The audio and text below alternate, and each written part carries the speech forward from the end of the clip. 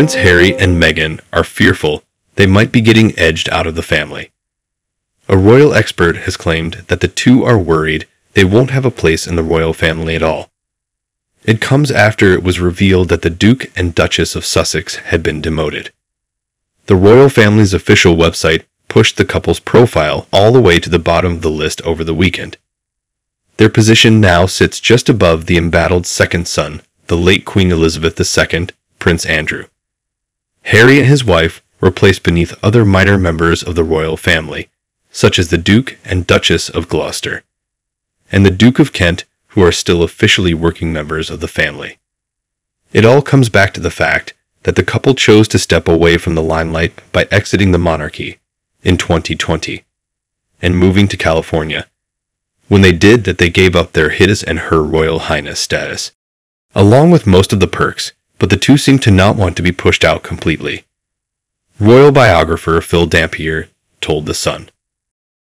Harry and Meghan must be worried that they are slowly being eased out of the royal picture. King Charles seems to be hesitating on whether to grant prince and princess titles to Archie and Lilibet, and the fact that they have been demoted on the palace website is another indicator that they are not seen as working royals. Royal biographer Angela Levin believes that the move by the royal family was a careful statement. She said, "The fact is that what they are doing is zero. It just shows people that they're not doing and how valuable that is in the royal family. I think putting Harry down there at the bottom is sort of a safety valve. You don't expect anything from them." When the Queen died, the line of succession shifted and Archie, Lilibet technically became Prince and Princess. However, speculation has been mounting that King Charles III might even take that away from his two grandchildren. It was reported throughout the week that when Harry originally told his grandmother of his plans to leave the monarchy, she gave him an ultimatum.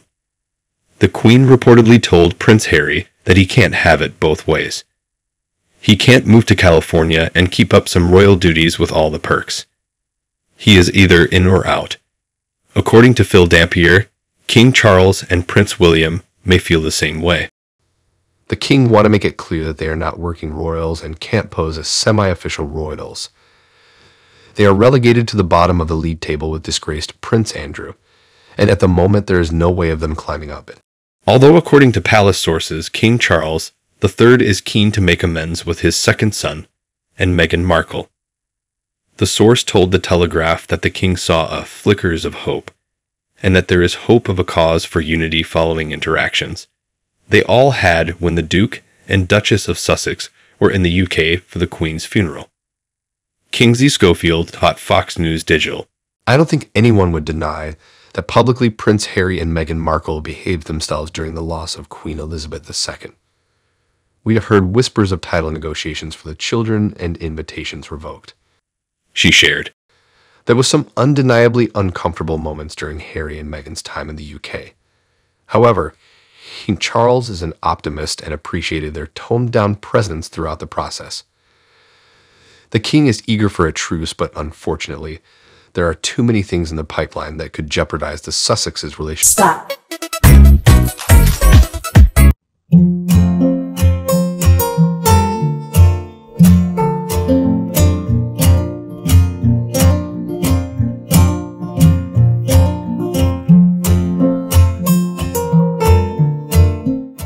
Do you agree with our picks? Check out this other recent clip from LMT Infinite channel. And be sure to subscribe and ring the bell to be notified about our latest videos.